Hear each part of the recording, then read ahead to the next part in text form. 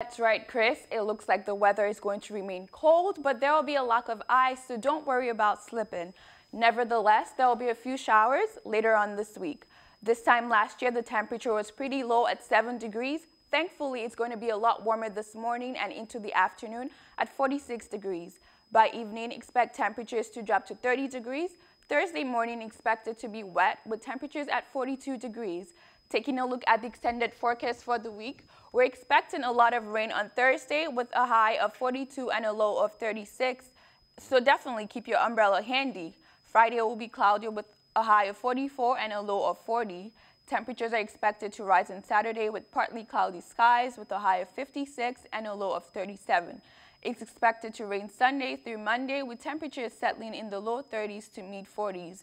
Tuesday is expected to be partly cloudy with a high of 43 and a low of 36. It's definitely going to be wet this next few days, so stay dry. That's all I have for you this morning. Back to you, Chris.